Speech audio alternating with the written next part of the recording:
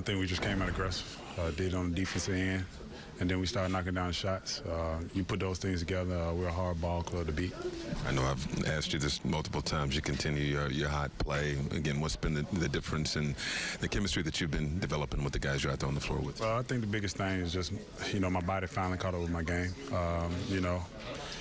Just putting in the work, just keep pushing through. It was a process, but at the end of the day, my teammates, the coaching staff, especially J.O. Jordan, one of our assistant coaches, he really helped me.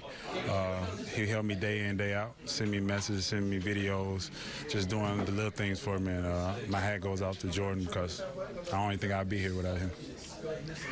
You've been on the court whenever Kenny goes to that three-guard lineup with D'Lo, Shabazz, and Spencer. What is making that click the way it has? Maybe because I'm playing the four now.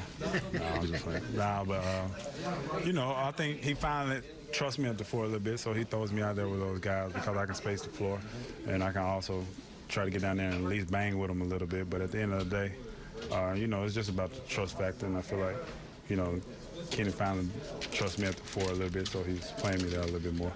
And how is the ball moving with that group? I mean, it seems very self. When you got four guys out there who can shoot the three ball, it's kind of hard to guard, and then you got three other guys who can penetrate.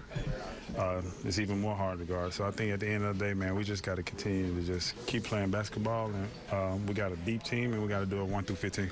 And at the start of the fourth quarter, the lead had slipped back down to 6, and Shabazz and D'Lo seemed to really step up and take control there. You guys put together a big run to build it back up again. Was there just kind of a sense of confidence or determination there that makes you take control like that? Yeah, I think so, man. You got to give guys like D'Lo and Spence and Shabazz, those guys really carry the weight for us. And I feel like D'Angelo is just taking it to a whole nother level. He's getting everybody involved, and he's scoring the ball when he needs to. He got a complete game right now. And I think that's what we need from him, in order to go far and go deep like we want to go.